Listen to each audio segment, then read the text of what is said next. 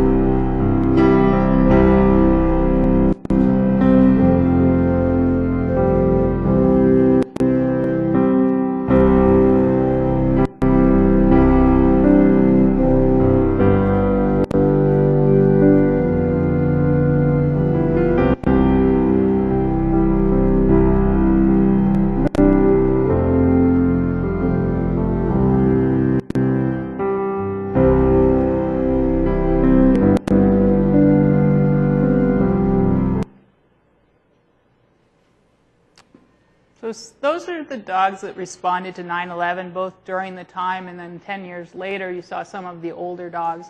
And those dogs have really shaped my life, inspired me, and one of the things that they have encouraged me to do is develop this thing we call the Penn Vet Working Dog Center. And so it is the way we are honoring and tributing these dogs is by moving forward and opening up this center where we can have knowledge that we share with all of the people in the working dog world. We ask the important questions, and we really are looking to figure out how, as veterinarians, as scientists, we can improve their health and their performance in the really important jobs that they do. So the Penn Vet Working Dog Center opened in tribute on the 11th anniversary of 9/11. It was on that day, September 11th, that we opened this past year. And what our goal is to really build the best dog for the job. So this is Britt. She's our first puppy that entered the program, and our hope is through our training program and all the things that we're doing, we're going to create the hero dogs of the next generation. Why? Why would a veterinary school get into this whole dog training and raising business? Well, we're not getting into it as a business. We're getting into it as a scientific venture. But the reason that we're getting into it is the question that you raised, are there enough dogs to meet these needs, to be picky? And no, there are not enough dogs, but also there's not enough information about how to make things better. So we want to take the science to that. You may ask why there aren't enough dogs. Well, first of all, most of the dogs that are doing work are imported from Eastern Europe. Almost all of the military dogs are from Eastern Europe. A lot of the police departments are getting their dogs from Eastern Europe. Eastern Europe has a great history of producing high-quality performance working dogs.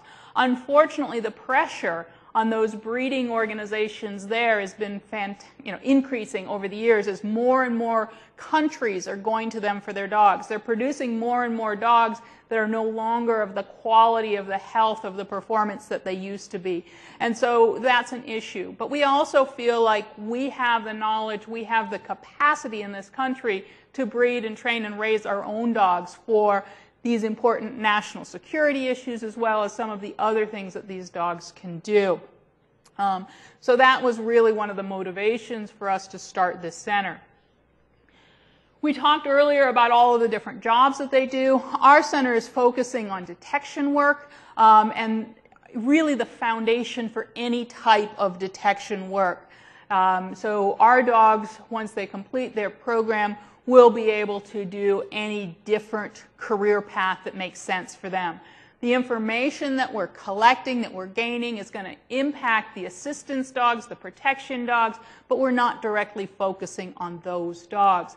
The impact is also going to be on the sports dogs and potentially even the pet dogs. So the information that we get about nutrition, about health, about fitness, about genetics can all benefit all of the dogs in our world. If any of you have trained dogs, you know there's a lot of art into training dogs, and what we're trying to do is bring the art and the science together so that we can really have the opportunity to have it reproducible. So the art of training dogs is fabulous. You've got wonderful people who have this skill, but it's really hard for another person to take that technique, that skill, and recreate it. So if we can try and make as much science into it so that we can share that and have multiple people, not just those people that are so sort of born with the talent. We really want to be able to expand that so that the dogs can benefit from that expertise. So the Penn Vet Working Dog Center is a threefold mission: education, research, and then puppies. So the puppies are the fun part. Actually, it's all fun. I'm going to just give you a taste of what we do education-wise. Next month, very soon actually, almost like 10 days from now, we're having our big Working Dog Conference. It's in St. Louis at the Purina Event Center. We are going to have an amazing array of experts, both in science and in the practical side of things. So we're going to have trainers, scientists, people from all different disciplines of working dogs. So the assistance dogs, the service dogs, the detection dogs, the protection dogs, everyone's coming together and sharing expertise, knowledge, and we're actually having some hands-on sessions which are going to be really, really fun. So we're looking forward to that. This next conference will be in 2014, and it's going to be focused on the health of the dog and the handler. So one of the things that we do quite a bit of is fitness training. I'm going to see if we can make this work. So, maybe you don't need to see it. We use, I'm going to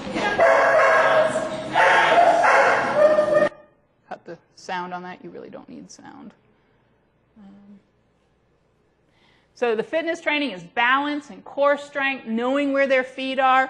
And so these are some of the things that we do. We use a lot of these implements, these fitness discs, trying to get them strong enough to hold their balance and then being able to move their feet in directions. Because particularly for the urban search and rescue dogs, standing on unstable rubble and things, being able to hold their balance and have enough body strength that they're not hurting their back, throwing out their back, to balance on these kind of wobbly surfaces. It's a real combination of a lot of skills put together, as well as a little bit of directability here. I'm asking him to put his right feet on one of the stacks and his left feet on the other one of the stacks.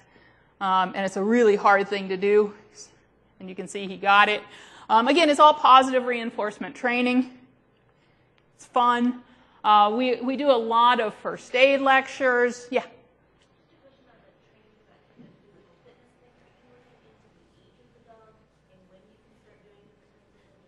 That's a great question. So when can we start doing this? We're starting with our puppies on a lot of the non-impact or low-impact.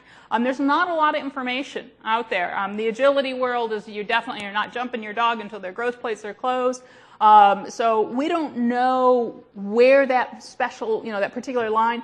Core strength and flexibility, I feel like you can start anytime. Impact stuff, which is jumping, some of the endurance, and some of the real actual strength building, we need to be a little bit slower, but we don't have any data.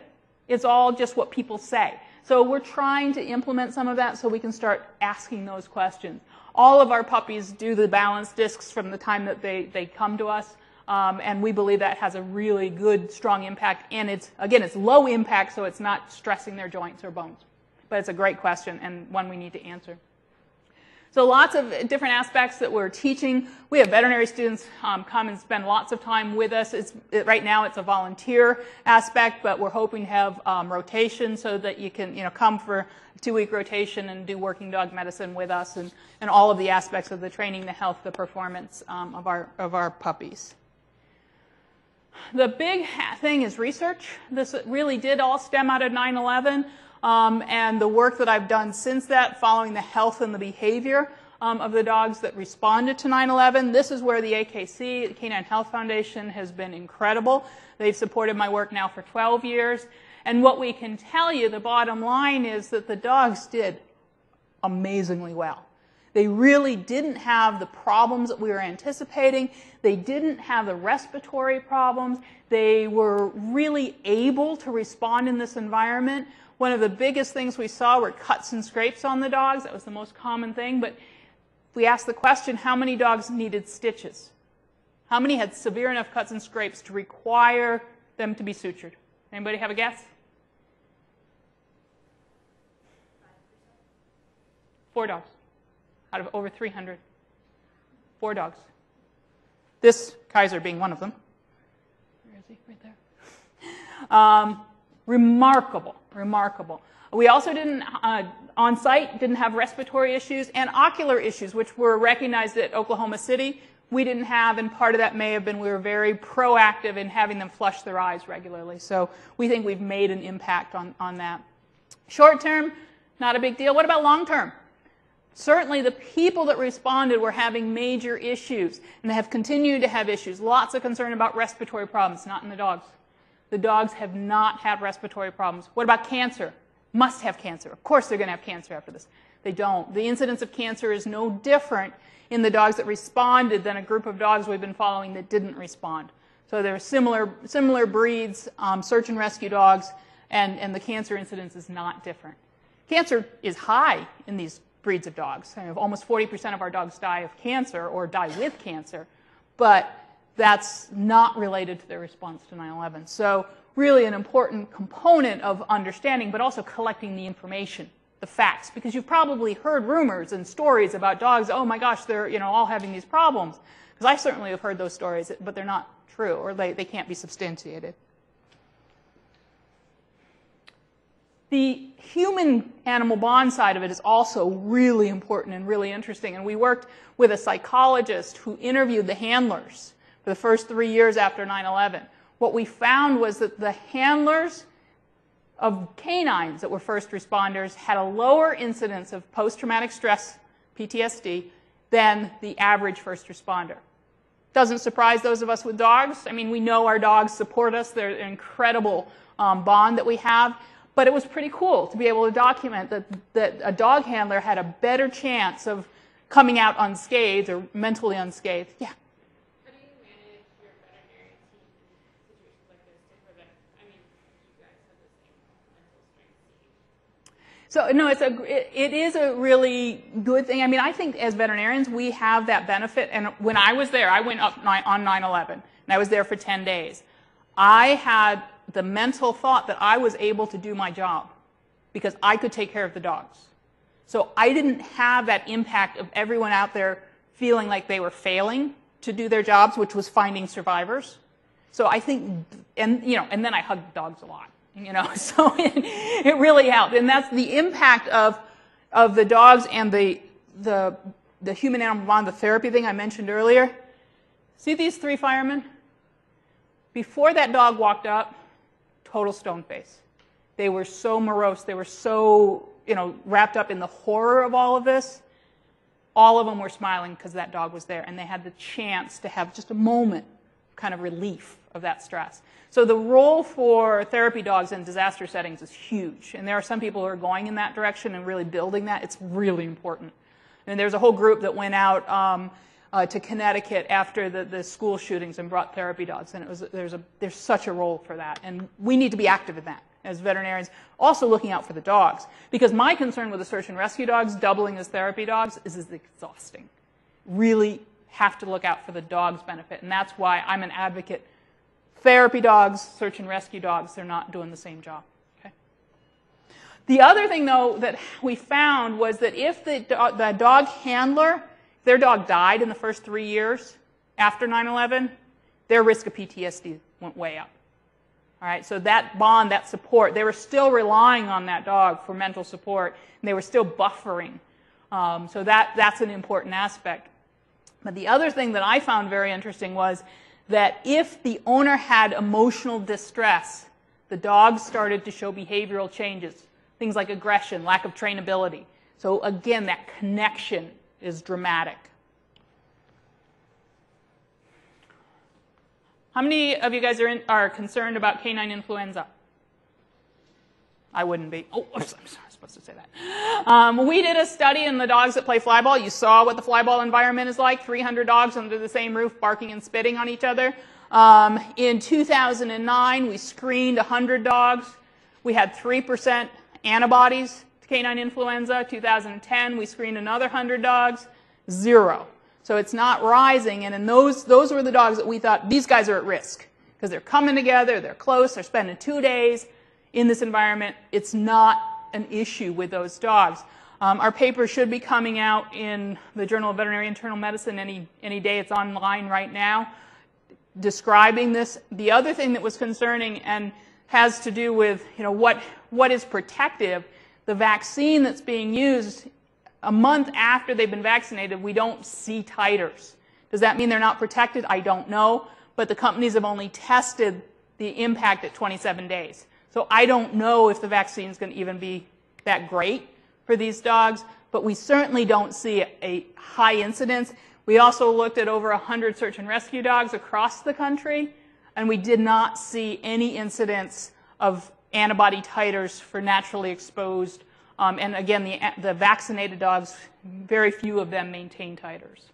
So we're not recommending CIV vaccination for our working dogs or for the flyball dogs. This is a study that we did a pilot this past summer looking at prehydration, because we really think that this is going to impact both heat tolerance and fitness and really ability to function, as well as olfaction. If your nasal passages are dry, you cannot get those odorants to dissolve in the mucus layer because it's just all dry. So prehydration is preventing dehydration. A lot of people are using things like subcutaneous fluids prior to work. Some people are using oral electrolyte solutions. And the question is, well, there's no physiologic rationale for an electrolyte solution in a dog that doesn't sweat. But what we found in this pilot study, and I don't know if it's just because the dogs love this electrolyte solution and drank 4 times as much if they got to have the electrolyte solution as when they were just getting water. But not only did they drink more, they didn't lose weight, they gained a little bit of weight over a day. They showed a drop in their hematocrit and a drop in their urine-specific gravity, suggesting they were, if not hydrated, maybe even overhydrated. We're a little concerned about that. But no electrolyte changes. And when we did a standardized search, they actually searched better if they had been on the electrolyte solution. So we're gonna take this to the next level this summer down on the Texas border. So if anybody wants to test the heat and humidity with us, come on down, and we're going to be evaluating the Customs and Border Protection dogs for 2 weeks down there, looking at these different prehydration strategies to see how we can maintain those dogs as best as possible, and really looking at a number of different parameters in that function. So we're really excited about that. That's funded by the Department of Defense, and so it's going to be a pretty cool study. We also have a study that should be coming out soon in the Journal of Veterinary Emergency and Critical Care, looking at why police dogs come into our emergency room. We have a very active emergency room. We have over 28 police departments that use our facility for their general care of their dogs, so they can come in anytime. They pay a flat fee for the year, and they can come in whenever they want. So they'll come in. And we looked at why they came in, and we compared it to why pet German Shepherds would come into the emergency room. And so what we found was that for all German Shepherds, the biggest areas, the reasons they came in, were digestive disorders, vomiting, diarrhea, GDV, and orthopedic disorders. So when we look at the difference between pet German Shepherds, so is this a breed thing or is this a work thing? So we're talking about sort of occupational health. It turns out that there were more working dogs that came in with lamenesses, limb problems, and so that definitely is at risk. So lameness from jumping out of the vehicle or from running or other things, any kind of injuries, cuts and things would definitely be high on the list. Back injuries, common in both. That's a German Shepherd thing. Lumbosacral disease, all of those things are common, whether it's a pet or a working dog. And then trauma was more common in our police dogs, just because of their jobs. I mean, we had one that was in the car when it rolled over. Luckily, he was fine, but still, the trauma risk is much higher in these dogs. And as far as the gastrointestinal problems, vomiting and diarrhea is big, but we definitely see stress diarrhea in these working dogs, and that may be related to hydration as well. We know in the sled dogs that you can get all sorts of stress responses with lack of hydration, and so that is something that we need to think about. How do we manage that? How do we minimize their stress diarrhea when they're working? The other place that AKC is helping us out is they're funding our DNA bank. We have over 600 blood samples from detection dogs. We have their health information, their behavioral information, and what we're trying to look for is there a genetic signature, not a single gene. There's certainly no search gene. But is there a genetic signature that we can identify to help us with picking out dogs that we want to breed for this kind of work, with making sure that we're not adding in other diseases as we're selecting our populations for this kind of work. So this is an important aspect. It's a big long-term project, but we are starting to try and tap into that and figure out if we can start to parse out, how do we know this dog is going to be a good detection dog versus is really going to kind of not make the grade.